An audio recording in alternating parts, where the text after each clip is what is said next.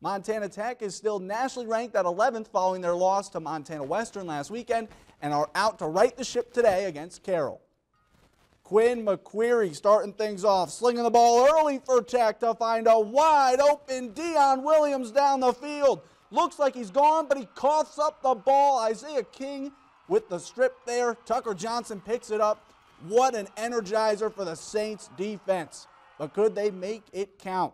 Eric Dawson under center for the Wildcats. He keeps it from 9 yards out, and it's 7-0 Saints. Let's go to the second quarter. Tech will get their chance. Jed Fike powers it in from a yard out to make it 10-6 Saints. Same score at halftime, but in the third, Tech started to roll. McQuarrie to Williams again, and this time he learns his lesson. He's not going to drop it. Touchdown, 13-10. Tech is on top. And then later in the third quarter, McQuarrie finds Chris Kelly in the end zone, and the Orediggers leave Helena with a win, 23-10.